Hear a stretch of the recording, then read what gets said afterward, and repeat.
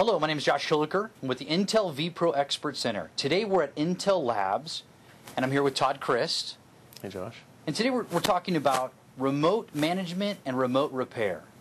And in this problem, myself as a user, I have a laptop that's down. And prior, I would have to take that notebook to a cage, to a service technician, and have them fix it. Today, we're going to show how to do that with Intel vPro technology. Todd, will you show us? Sure will. All right, let's take a look at the systems here. So we've got your box over here that's crashed, and you'd be placing a call into the tech center. So let me fire up the console. And today we're using the Alturas console to go in. We have a collection of systems already in here, and I know that your system is this AMT box here. We'll go into the Resource Manager and take a little deeper dive into this system. Go into the Real-Time System Manager,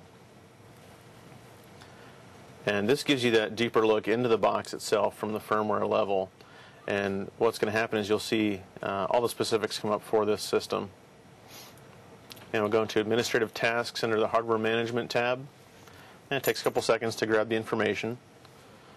And I can see this is your machine, and what I'll do is reboot the system and take a look at what's going on. So we can run that right now. Send the command down the line. As you can see, your system's rebooting, and I'm getting to see exactly what's coming up on the screen here. So as we let this go through the boot up process, I'll be able to see remotely what you're seeing at your desk. So this can be done, down the hall or far away from a different location as well. System boots up. I can see here from the screen that you have the NT loader is missing. Many people have run into this issue before. So what we're going to have to do is repair this system. And I have, this is a serial over LAN connection, so I can actually see what's happening on your remote desktop. I can close this out and then scroll down, and what I want to do is display, and then I'll reboot to a remote CD image. So I have a location that has an ISO image that's basically set up and ready to go, that has the files that we need. So we can have this scripted for an IT admin or a remote administrator to sit down and look at this box, and they have the files that they need to do the replacement. So what's going to happen is you'll see it reboot again and run through the system.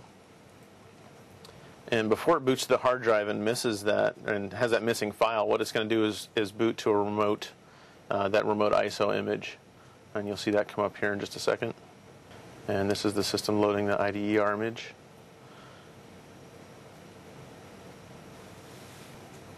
Great, so now we're into the system, and the list of files that I need is in here. So you can see there's the NT loader is available right here on my remote system. And what I'll do is copy it from this drive, this virtual drive that I've mapped to, copy it down to the C drive on your system over the network. Copies the file over there. So one file's been copied. I can close this now, and we're back here. And I should be able to just reboot, have reboot selected, run task now. Your system's going to reboot, and we'll see in a couple of seconds that your system should be up and running again. And this is all done in a matter of just a couple minutes. Versus sending a technician out to the location or bringing your laptop in to have it repaired. Saves a lot of time and energy. A couple minutes down is a lot better than a half an hour or more, depending on how busy your tech cage is.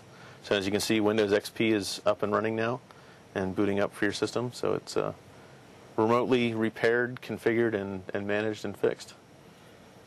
Todd, this is IT the way it should be. It is.